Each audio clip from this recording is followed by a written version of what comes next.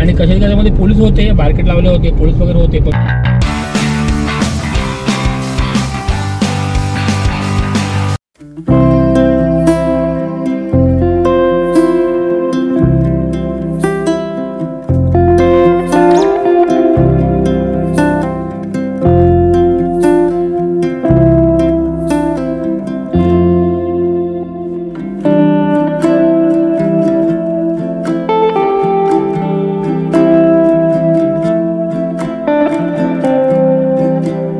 नमस्कार मित्रांनो, तुमचं आपलं यूट्यूब चॅनल ट्रॅव्हलग्राम मायसर मनापूर्वक स्वागत आहे.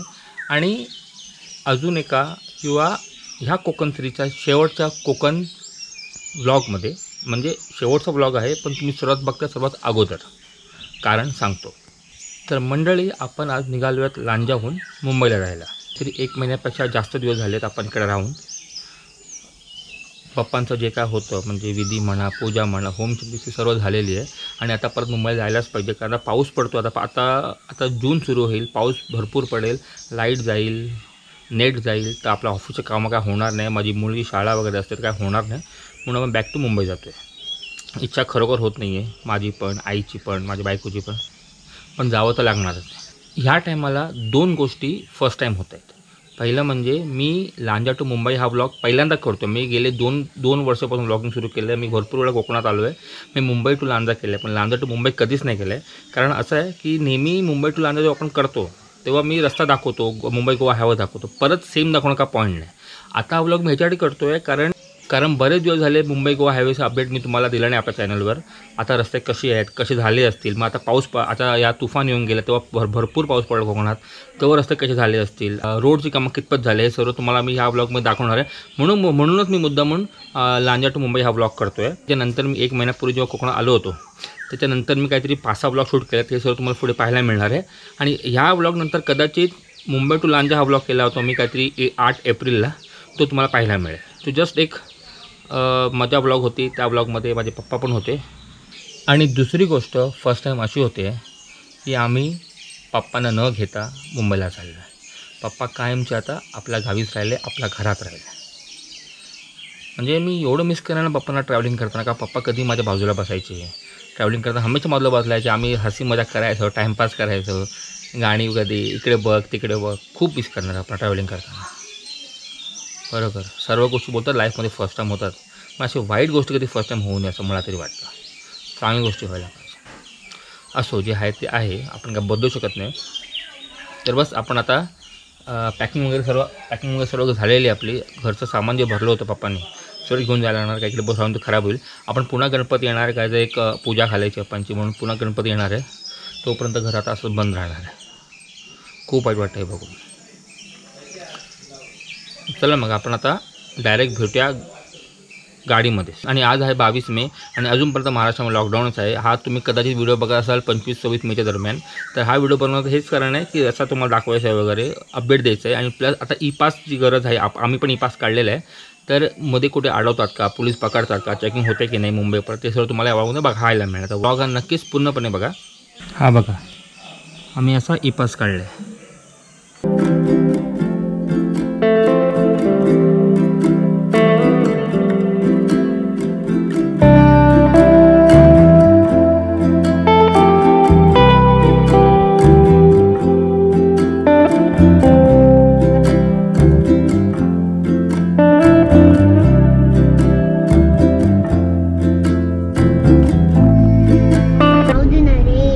वाजता सकाळचे ना आपण सोडले लांजा. आपल्या गाडीवर सोडतोय काय?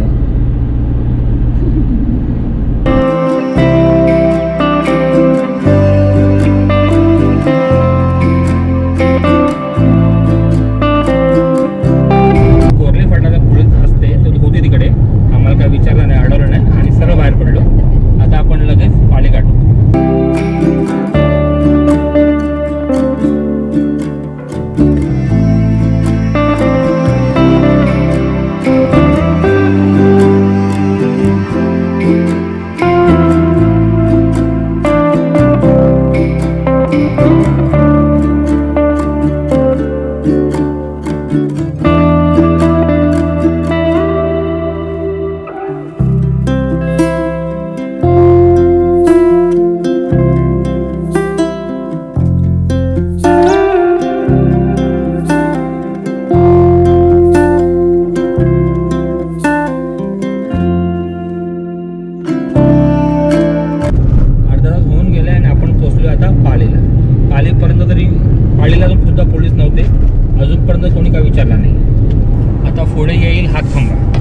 हातखंबाला पोलीस आहेत असं मी ऐकलं होतं. बघूया.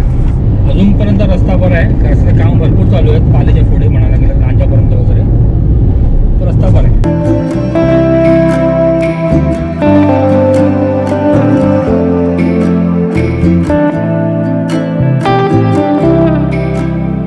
हातखंबाच्या अगोदर पण एक पोलीस स्टेशन लागतं, तिकडे पण ट्रक लोकांना अडवत होते.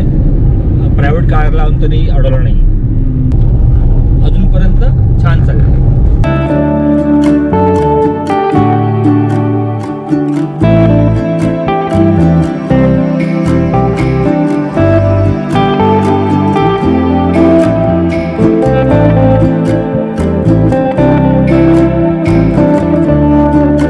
आताचे वाजले सकाळचे 11 आणि आपण सोडले हातखंबा. हातखंबाला पण पोलीस नव्हते, म्हणजे एक पोलीस पण नव्हता, काय बॅरिकेड वगैरे ते पण काही नव्हतं. तर अजूनपर्यंत एकदम छान चाललं.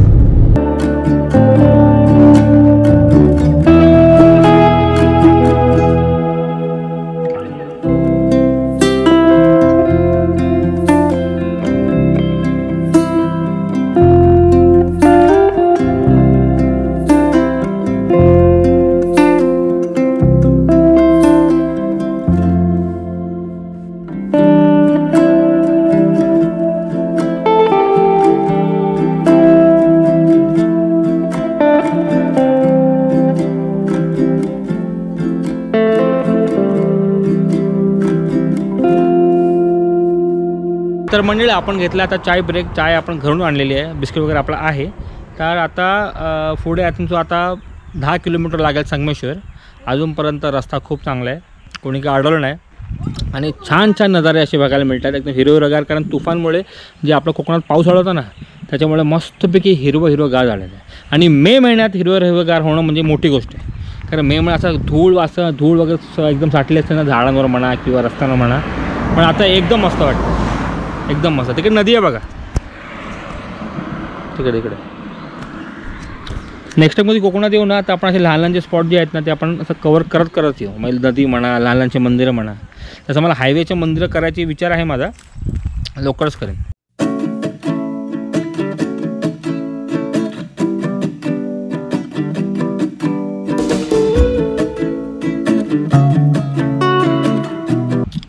चाय पिऊन झालेली आहे, आता निघूया पुढे.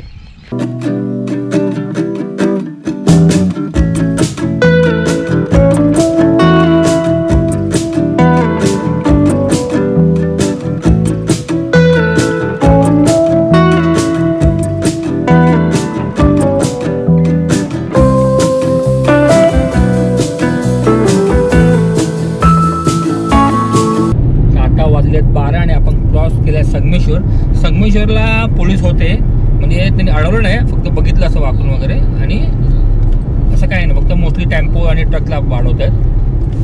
जसं काय प्रायव्हेट कारला बघतायत.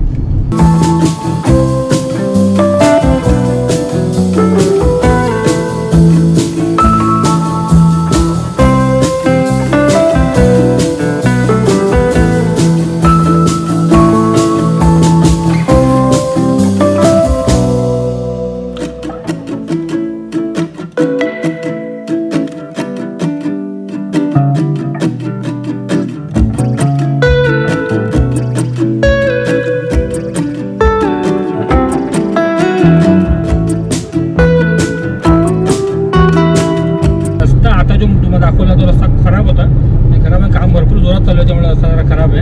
अराउंड 15-20 मिनिटाचा तो पट्टा खराबच आहे. गाडी वर खाली आता रस्ता एकदम मस्त आहे. हवा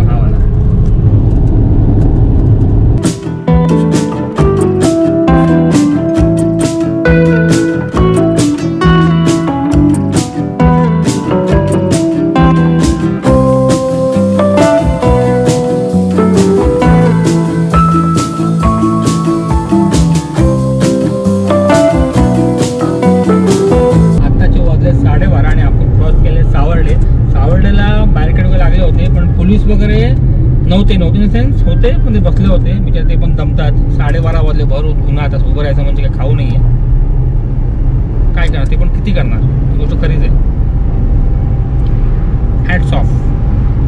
रस्ता जो मधला पॅच बोलला दाखवला जरा खराब होता, काम भरपूर चालू होतं, बाकी आता रस्ता मस्त आहे. अजूनपर्यंत छान चाललं आहे.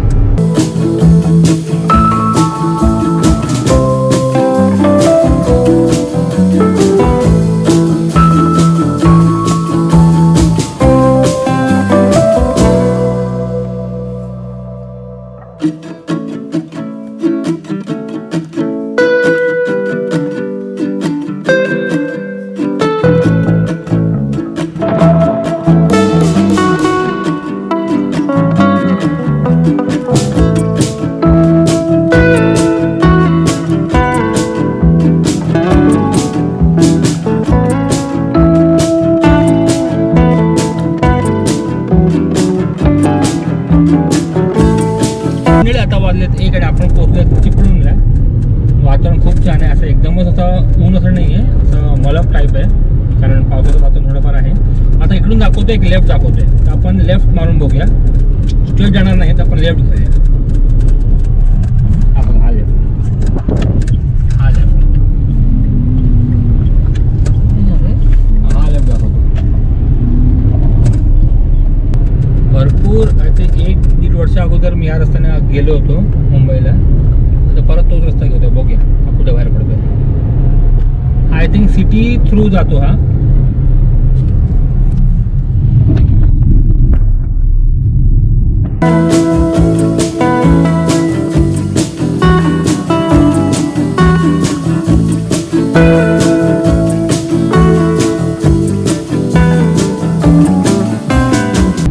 तर आपण आता चिपळूण मार्केट मधूनच जातोय. सर्व मार्केट बंद आहे, अख्खाच्या अख्खा. हे बघा,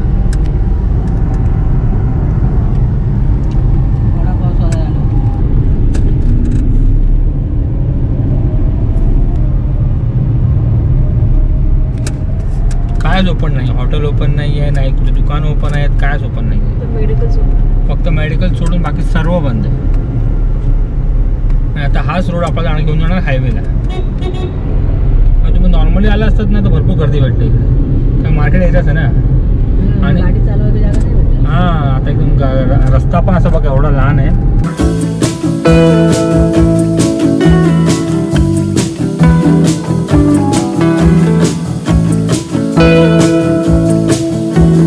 नॉर्मल असलं असतं तर इकडे आतमध्ये गाडी आणण्याचा पॉईंट नाही, कारण दोन्ही साईडला गाड्या असतात, दुकानं असतात, गर्दी असते.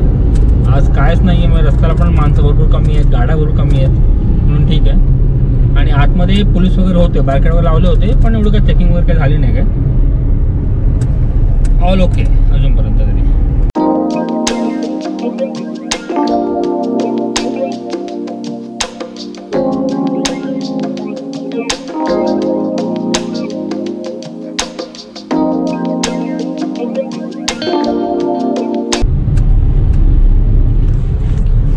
आणि आपण आता हायवेला येऊन पोहोचलेलो आहोत.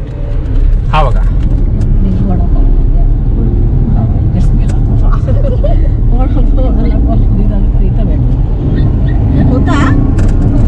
तर आपण आता चिपळूण क्रॉस केले. आपण चिपळूण आतून आलो होतो, मस्तपैकी सिटी एक्सप्लोर करत करत सर्व बंद होतं.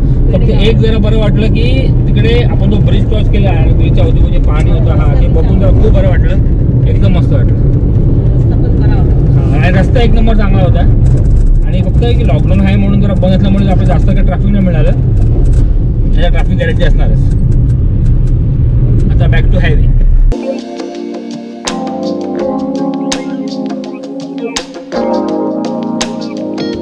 आपण आता आहोत परशुराम घाटामध्ये.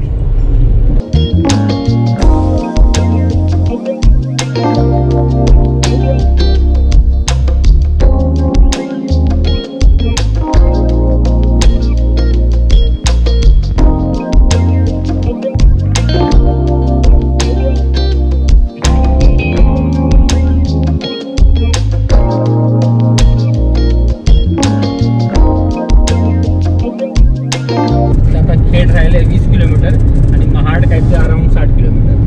20 किलोमीटर म्हणजे अराउंड अर्धा तासमध्ये पोचू आपण साईडला. रस्ता अजूनपर्यंत कसा आता थोडं जास्त खराब वाटला मला रस्ता पहिल्यापेक्षा, कारण पाऊस पडून गेला असेल आणि काम पण जोरात सुरू आहे म्हणून एक वेळ रस्ता जास्त खराब वाटतो. आता रस्ता चांगला आय थिंक. चिपळूणच्या पुढे रस्ता भरपूर चांगला आहे, म्हणजे टुवर्ड्स मुंबईला आता चिपळूणच्या पुढे चांगलं आहे. आणि चिपळूणच्या त्या साईडला मग तो लांजा जाता रस्ता जरा जास्त खराब आता एक नंबर असतो हा बघा.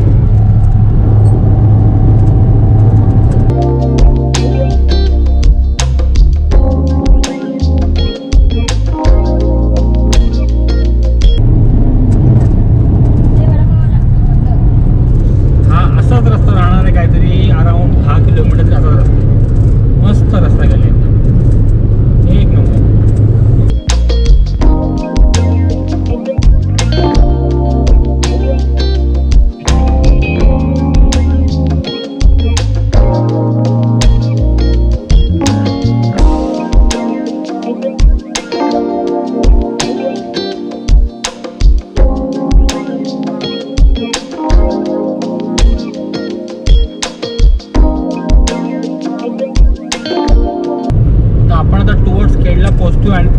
आणि खेडला पोहोचायच्या अगोदर तुम्हाला दाखवलं मी टोल लागलेला आहे. टोलचं बांधकाम भरपूर प्रमाणात पूर्ण झालेलं आहे.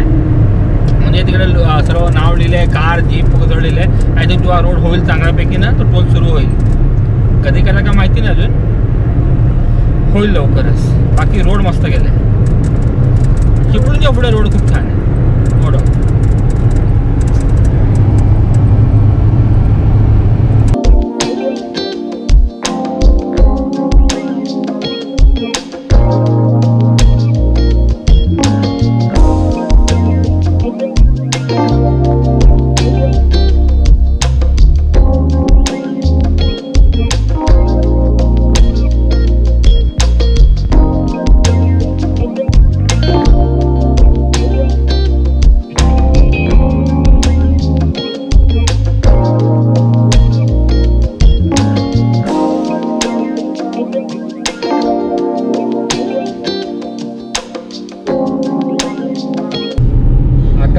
पावणे 2 आहे. आपण सोडलंय खेड.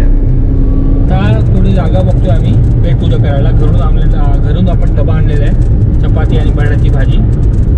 थोडी जसा सावली वगैरे तिथे गाडी थांबवून तिथे आपण जरा जेवू वगैरे. ते माहिती नाही कारण आता काय राहिलीच नाही कारण रस्ते एवढे मोठे करतात ना झाडं तोडलेत वगैरे सर्व तर तो शेडच मिळत नाही आता. गाडीमध्ये थांबून जेवायला लागेल असं वाटतं. ओके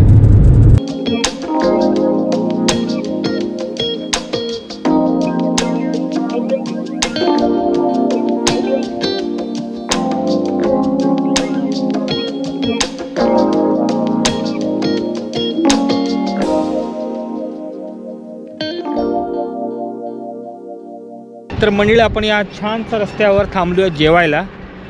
ऊन नाही आहे 2 वाजले आहेत. ऊन एवढं नाही आहे मळब आहे म्हणून काय वाटत नाही. आपण शोधतो सावळी झाडाची झाडाखाली आपण गाडी लावून बसू आणि जेवू पण असं काय दिसत नाही. असं रस्ता मोठा करतात ना तर आजूबाजू झाडं बिडं ते सर्व कापली गेले त्याच्यामुळे कठीण आहे सावळी मिळणं. शेवटी आता काय थांबावं लागणारच का 2 वाजलेत बुक सर्वांना लागलेली आहे. रस्ता एक नंबर. तर आपण आणले चपाती भाजी ती खाऊया आणि मग पुढे खाऊया.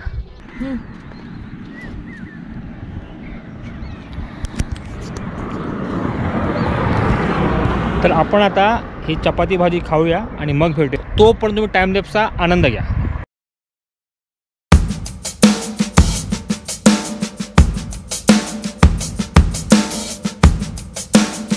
तर आपलं जेवण झालेलं आहे आणि आपण निघतोय आता.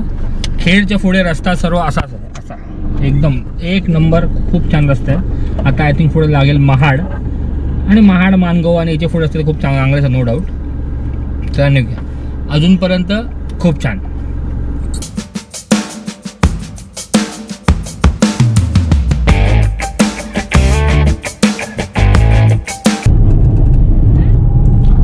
तर आता सुरू झालाय कशेदी घाट.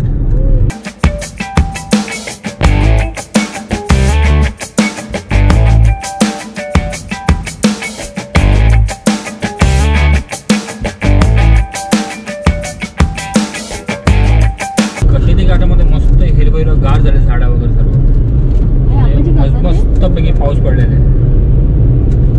आणि आता कशेदी घाटामध्ये चेकिंग वगैरे असते म्हणजे पोलीस वगैरे असतात. त्याच्या पुढे तुम्हाला सांगतो मी चेकिंग आहे का पोलीस आहे का हे तुम्हाला पुढे माहीत पडेलच.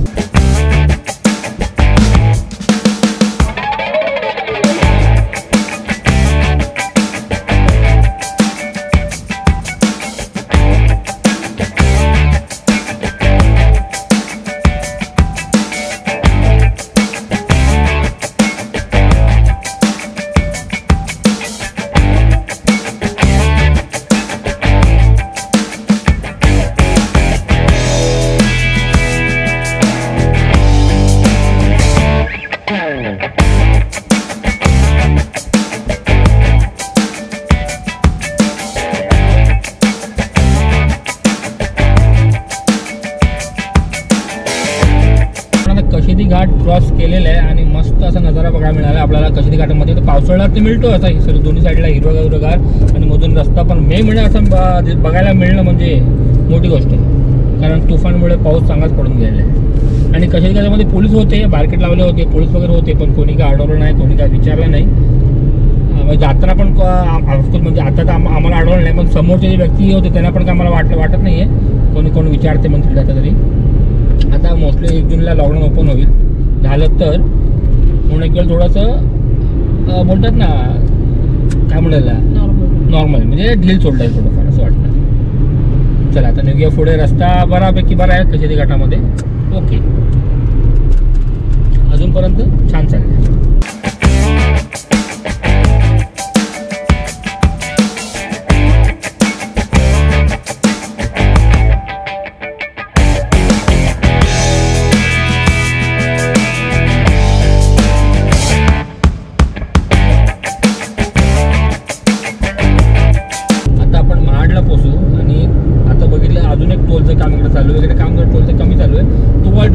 झालं होतं पूर्ण, इकडे टोलचं काम चालू आहे. रस्ता अजूनपर्यंत खूप छान आहे. पुढे रस्ता चांगलाच आहे नो डाऊट. मानगाव वगैरे पण आपलं मानगाव मग इंदापूर वगैरे रस्ता खूप छान केले. आणि ब्रिज तयार होते. हा बघा अजून घ्यायचा आहे का तो.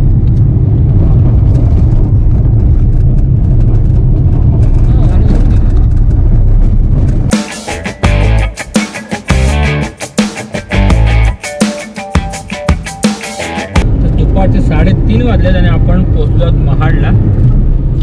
आता थोडंफार ऊन लागायला लागलंय, चांगलंच कडक ऊन होत चाललंय. आणि आपण आता रायगड जिल्ह्यामध्ये पदार्पण केलेलं आहे.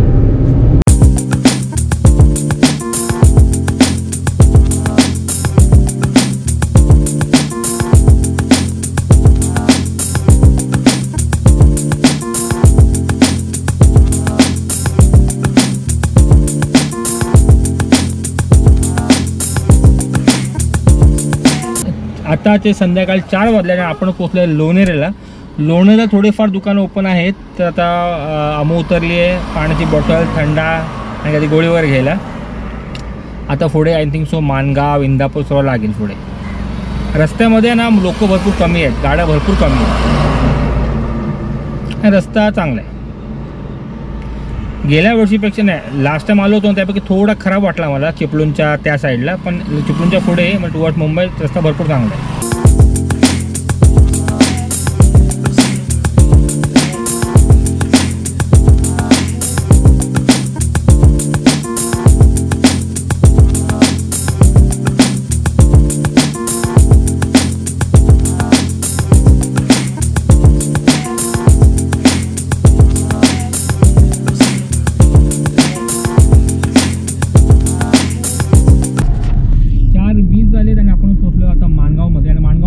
शॉप भरपूर ओपन झाले आहेत. तो रायगड डिस्ट्रिक्टमध्ये शनिवार चालू ठेवायचं आदेश दिलेला आहे. भरपूर ठिकाणी म्हणजे रस्त्यावर बघा फळ फूल भाज्या वगैरे दुकानं वगैरे सर्व ओपन आहेत. या साईडला बघा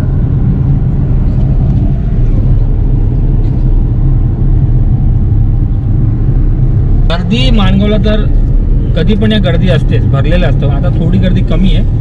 असे दुकानं ओपन झाले, असे माणसं पण येतील बाहेर.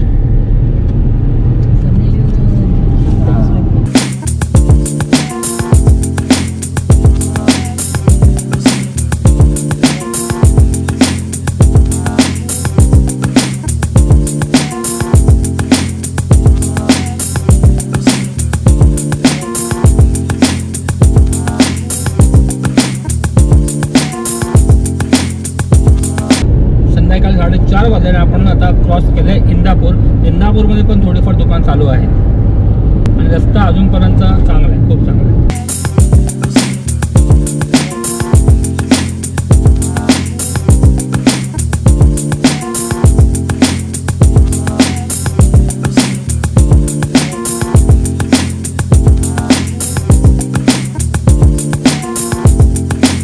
आपण आता 4:45ला संध्याकाळच्या 4:45ला सोडलेला आहे कोलाडला जास्त दुकानं दिसली नाही ओपन, थोडीफार आहे थोडीफार.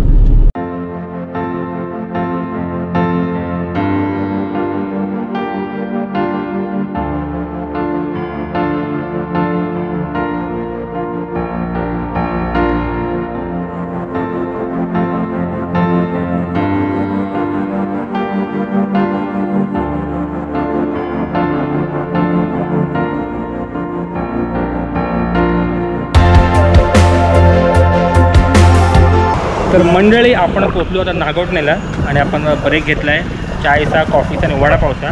आता काहीतरी वाजले 5:30 आणि थोडीशी भूक लागली आहे म्हणून वडापाव मस्त आहे. खाऊया आणि मग पुढे जाऊया.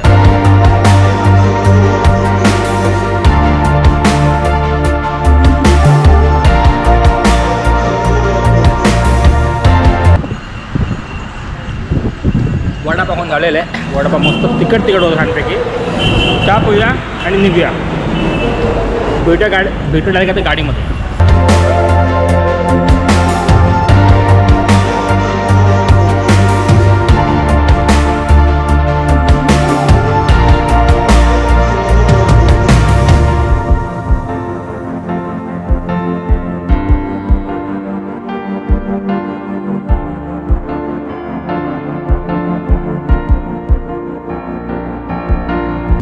तर आपण आता तो ब्रिज सोडला आहे ज्या ब्रिजने आपण हायवे म्हणजे गोवा हायवेपासून डायरेक्ट आपण पेन साईडला पोचतो. म्हणजे वडखळ वगैरे काही लागत नाही.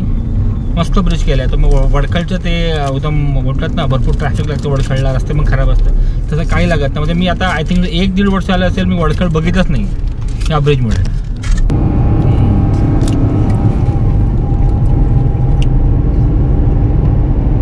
हा जो ब्रिज आपण क्रॉस करतोय तो आहे पेनचा ब्रिज. आता पेनला पेन बिलकुल होत नाही. थँक्यू.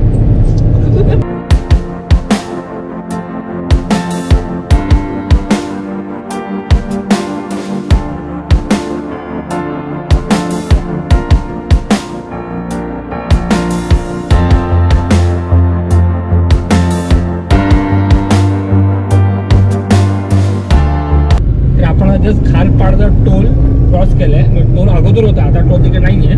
आय थिंक कोकणाचा रस्ता नीट झाला की टोल सुरू होईल. आता आपण पोचलो आहोत कर्नाळाला. कर्नाळाचा वाजले 7. आपण मध्ये चाय ब्रेक घेतला होता त्यामुळे टाईम वाढलेला आहे. 7:30 झाले 8:30. कदाचित 9पर्यंत पोचू आपण. रस्ता अजूनपर्यंत तरी खूप छान आहे. नागोठणा रस्ता पण खूप मोठा आणि मस्त केलेला आहे. अजूनपर्यंत कुठे चेकिंग नाही, कुठे काय चेकपोस्ट नाही, कुठे अडवलं नाही, काय नाही. आतापर्यंत मस्त चाललंय.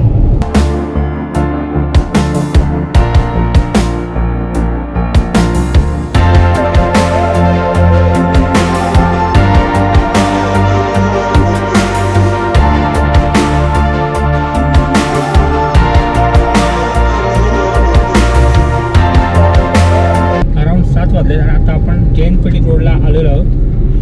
जैन पेठी रोड तर तुम्हाला मी दर टायमाला बोलतो खूप मस्त केलं, खूपच छान केलं आहे. असं एकदम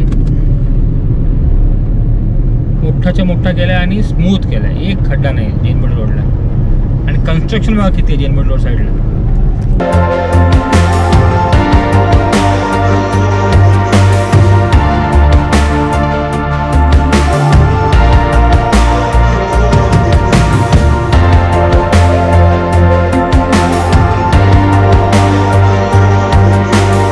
मंडळी घरी पोचायला राहिलं फक्त 1.5 तास. आणि आता आपण आहोत जैन पेठी रोडला. पुढून राईट मारलं की वाशी, नवी मुंबई सर्व येतं. तर मी आता काही पुढे शूट करणार नाही आहे कारण आता पुढे काळो पडायला लागले. आणि मला माहिती आहे गोप्रो काळोखात जरा पण जस्टिस करत नाही, शूट नीट होत नाही. आणि पुढे आपल्याला जर कॉन्सन्ट्रेट करायला लागेल कारण मुंबईमध्ये ट्रॅफिक असणारच. तिकडे मी आता थांबवतो, घरी पोचतो, तिकडे तुम्हाला सांगतो मध्ये आपल्याला घरी आता कोणी अडवलं का, काय विचारलं का, रस्ता कसा होता हे सगळं तुम्हाला मी एंडिंग सांगतो. तर भेटू आपण डायरेक्ट घरी. चला. तर मंडळी काहीतरी रात्री 8:30 वाजता आपण आपल्या घरी पोचलेलो आहोत गिरगावमध्ये. आणि आज ट्रॅव्हलिंग करताना आपल्यावर एक माणूस नव्हता, म्हणजे माझे पप्पा. खूप आठवण आली त्यांची ट्रॅव्हलिंग करताना, खूप आठवण आली. कारण ते नेहमी बाजूला बसायचे, आपण एक गप्पा मारायचो, मस्करी करायचो. त्यांना खूप मिस केलं मी. तर आपण जैन पेठी मार्गाने इकडे मी लास्ट शॉट कंप्लीट केला होता जैन पेठीला. तिकडून आपण तिकडून निघालो वाशी, नवी मुंबई वगैरे सर्व करत, चेंबूर फ्रीवे वगैरे सर्व करत, मेट्रो करत आपण पोचलेलो 8:30ला घरी. आणि मला कोणीही कुठेही काही विचारलं नाही, अडवलं नाही, कुठेच काही नाही. म्हणजे आपल्या या एपासचा तसा काही फायदा झाला नाही आहे.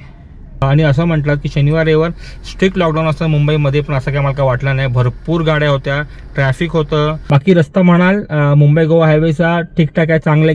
लास्ट टाइम मी आलो होतो ना तेव्हा जरा बरा वाटला, पण आता थोडा मग खराब वाटला. आय थिंक तो पाऊस पडून गेला असेल का, आय थिंक पाऊस पडून गेला आपल्या कोकणात, त्याच्यामुळे जरा खराब झाला असेल. बाकी रस्त्याचं काम एकदम जोरदार चालू आहे. तर मंडळी, माझा हा व्लॉग मी इकडे संपवतो. तुम्हाला ह्या व्लॉगमध्ये पाहायला मिळाला आहे मुंबई गोवा हायवेचा रस्ता, त्याच्याबद्दल थोडासा अपडेट.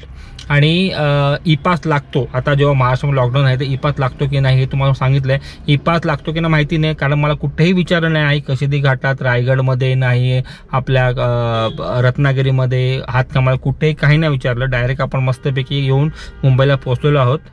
ट्रॅफिक पण आहे मुंबईमध्ये, म्हणजे लोक चालत आहेत, फिरत आहेत. आत्ताचे वाजले आहेत 9:15, कारण मी 9 वाजता पोहोचलो. कारण मी 8:30-9ला पोहोचलो इकडे. मग जरा गाडी सामान घेऊन गेलो, थोडीफार घरची कामं केली आणि गाडीला परत सामान घ्यायचं होतं. मी म्हणून विचार केला शूट पण करून तुम्हाला इकडे व्लॉग मी एंड करेन. मला व्लॉग कसा वाटला नक्कीच कमेंट करून सांगा. व्लॉगला लाईक नक्कीच करा, शेअर पण नक्कीच करा आणि चॅनलला नवीन असाल सबस्क्राईब करून ठेवा आणि बाजूला बेल आयकॉन नक्कीच दाबा. पुढे माझे आता व्लॉग्स येतील जे मी अगोदर शूट केले आहेत, म्हणजे कोकणात पोहोचलो होतो एप्रिलला, त्यानंतर मी कधी 5-6 व्लॉग शूट केले, हे सर्व तुम्हाला पुढे पाहायला मिळणार आहेत. तर भेटू आपण नेक्स्ट व्लॉगमध्ये. तोपर्यंत खुश राहा आणि हसत राहा.